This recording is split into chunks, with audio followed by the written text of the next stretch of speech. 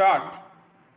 Mr. Speaker, sir, this is the seventh day, I believe, of this debate, and 70 persons have already spoken.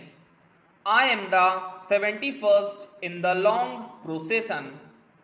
I have been hesitating whether I should take up the time of this house in this marathon race. I might straight away say that I am not greatly interested where a particular state boundary is situated, and I find it very difficult to get passionate or excited about it. I have my preferences naturally, but it does not make much difference to me where the internal boundary of a state is drawn. Infinitely more important is what happens on either side of the boundary, what happens within the state, and what happens to people inside a particular state who may linguistically or in any other sense form a minority. Once we lay down these basic principles correctly and act up to them, then the vast number of problems and difficulties and legitimate grievances that arise will automatically disappear. I may tell the House that I am not speaking specifically in my capacity as Prime Minister or on behalf of government, and I am not going to make any epoch making pronouncement.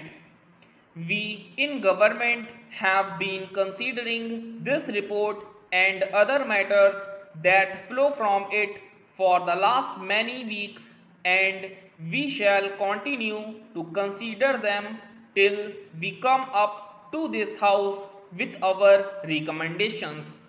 Therefore, it will not be proper for me or for any other members of government to speak in any tone of finality about this matter, but I may give expression to my own inclinations in regard to the recommendations of the report and the other suggestions that have been made. One thing I should like to say is that I have regretted very greatly certain criticism that have been made in the press against the Commission. One can criticize the Commission's recommendations, of course, but to bring a charge of unfairness is itself unfair. It is the kind of approach which will make such work much more difficult hereafter. We choose eminent men, they take a great deal of trouble and tell us what they think about the problem. We may or may not agree with them, but to attack their fairness is, if I may say so, not only a wrong approach but an indication that one's case is right now very weak. May I also suggest for the consideration of this House that while members here represent their constituencies, they represent something more. Each member is not only a member of this or that area of India, but a member for India as a whole. He represents India, and at no time can he afford to forget this basic fact that India is more than the little corner of India that he represents. This is more necessary when we have to face certain forces which may be called separatist. People's attention is being diverted to local, poaching, state and provincial problems, and they are forgetting the larger problems of India. It has been my good fortune and privilege to travel about India a great deal and often to go abroad.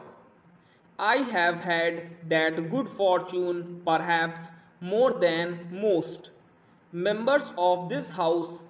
As a result, I am constantly compelled to think in larger terms, not only in a national terms but in international terms. I see the picture of India in that larger context. Perhaps my travel has helped me to see events in the true perspective. As I travel about India, I feel excited by its moving drama. There are, of course, many things I do not like, but it is inspiring to see India moving today as if by the dictates of some preordained fate and destiny towards its goal. I submit to the House that we can see this better if we go abroad and see this country from some distance. There are many people in the wide world who also are beginning to feel the drama and adventure of what is happening in this. They see how we have got over great problems and great difficulties. It is true that we have been greater problems ahead, but we are judged in the measure in which we have succeeded in the past. We may argue about the boundary of Bihar or Bengal or Orissa. We may regard the question as important, but the word important is a relative word. There may be things which are more important, and we must not lose ourselves in passionate excitement over the boundary of a state. We must take a total view of India. We must, by constitution, convention, or otherwise, guarantee that a person, whether he lives on this side of the border of a state or the other, will have the fullest rights and opportunities of progress according to his own way. That is my approach to this matter, but I feel that this larger outlook is sometimes lost sight of. This should not be done for larger national interest. That does not mean that I dislike language being a very important matter in our administration or education or culture. I recognize that the language of the people is a vital matter for their development, whether it is education, administration, or any other matter. But there is a distinction between developing the language to the fullest extent and this passion for building up a wall around a linguistic area and calling it a border. I completely accept the statement that people cannot really grow except through their language, but it does not follow that in order to make them and their language grow, a barrier must be erected between them and others. The various language areas in India represent the development of history through the ages. But drawing a hard and fast line between two areas is, I think, carrying it too far. As a matter of fact, it just does not matter where you draw your line. Stop.